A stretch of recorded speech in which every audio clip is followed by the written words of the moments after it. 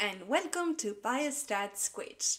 In this tutorial we will learn how to do some general doublet QC, and we will learn how to remove doublets from our Seurat object in R for single cell RNA-seq data. This tutorial assumes you have already run one or more tools for doublet detection, so you have your singlet and doublet annotations in the metadata. So if you haven't yet, check out my previous videos on doublet detection using scDoublet Finder and Doublet Finder to identify doublets. As always, you can find the code I am using in this tutorial at biostatsquid.com, where you can also find a step-by-step explanation of the code. Or you can just get the entire script from biostatsquid's GitHub page. So if you're ready, let's dive in. In the last video we ran Doublet Finder, but you may have run different tools for doublet detection. That's okay. Basically, in the metadata of your Seurat object, you have one or more columns with labels singlet or doublet for each cell. We can get a quick summary of how many doublets were called by Doublet Finder and how many were called by scDoublet Finder. Let's get a quick summary of the percentages. As you can see, Doublet Finder finds fewer doublets than scDoublet Finder. This could be for several reasons.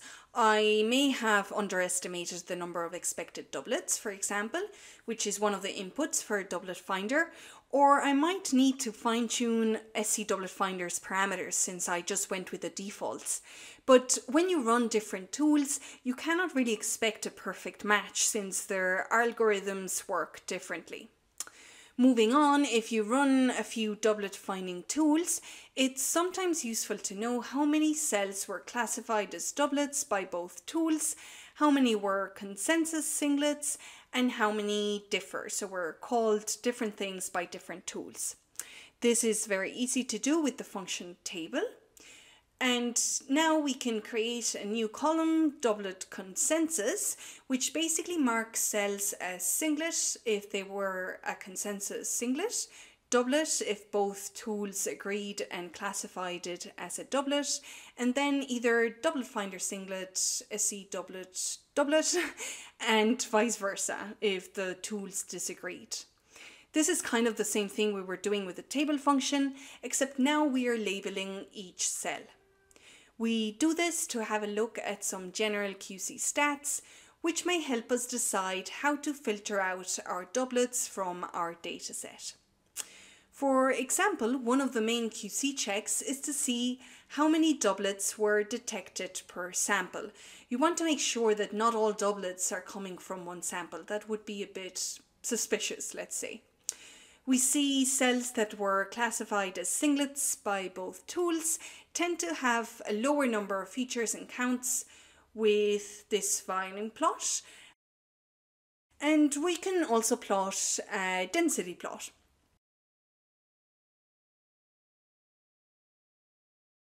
Okay, let's save our Seurat object.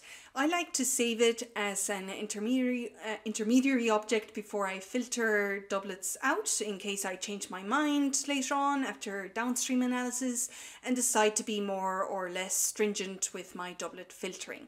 So I don't need to start the pre-processing from scratch. Nice, so now that we have it saved, we can remove doublets from our dataset. We can do this very easily with the function subset, which is part of Seurat.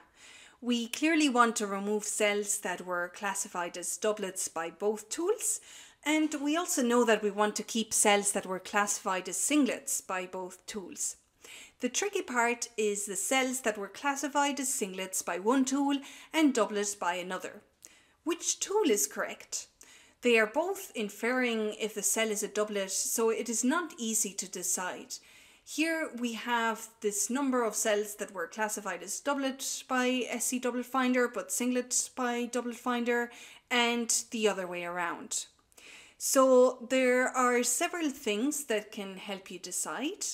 There are some benchmarking papers that compare different doublet finding tools by running them on a dataset with known ground truth and give you stats on the accuracy, so that might help you trust one tool more than another. You can also run a third doublet detection tool and get the consensus of the tree. Or you can decide to be more lenient, so if at least one tool says it's a singlet, then you keep that cell in. Or be more stringent, meaning that if at least one tool classifies a cell as a doublet, you remove it. It also depends on how many cells you have originally and how many you're willing to remove in this doublet filtering step. So there's not really a right answer. It depends very much on your dataset. You might proceed with your analysis and get a UMAP of cell clusters, and you might realize that you have a cluster of doublets, in which case it's often better to remove that cluster and then reprocess the data again to get cleaner clusters. So it's frequently kind of an iterative process. So in this example, I'm just going to keep cells that were classified as singlets by either tool.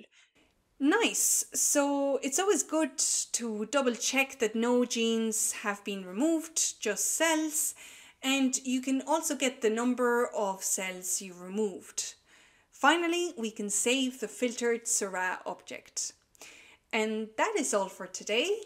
Squid-tastic! Thank you very much for watching. If you're new here, don't forget to subscribe.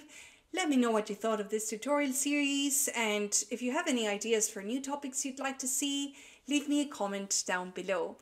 Have a squid-tastic day and see you in the next one.